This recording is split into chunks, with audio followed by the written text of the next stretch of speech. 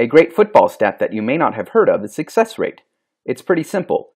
It aims to tell you what percentage of a team's plays were a success. So what counts as a success?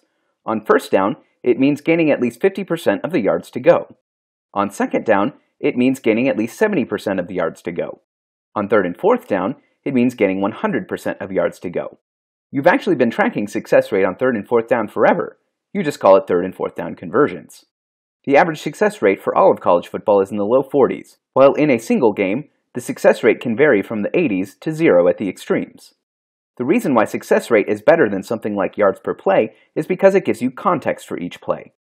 Rushing for 8 yards is usually a good run, but if it's on 3rd and 15, well, that's not so great. That run will push up a running back's yards per carry, but it won't impress success rate. Meanwhile, a gain of 2 on 2nd and 1 will drop yards per carry, but success rate will credit it as the good play that it was. Here is a larger example of where success rate can come in handy.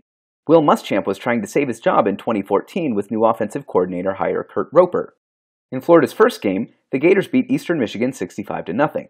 The Gators gained 655 yards at a 7.6 per play clip.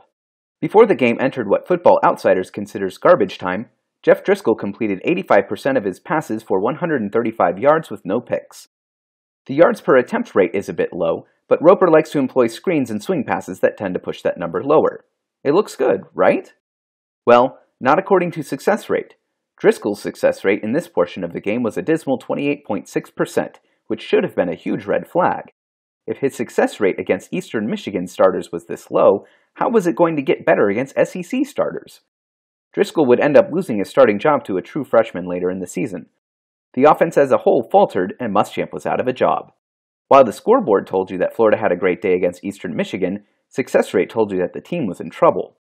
Success rate alone won't tell you everything you need to know, but it's an important part of a modern analytical toolbox. It's time to start keeping track of it on more than just third and fourth downs.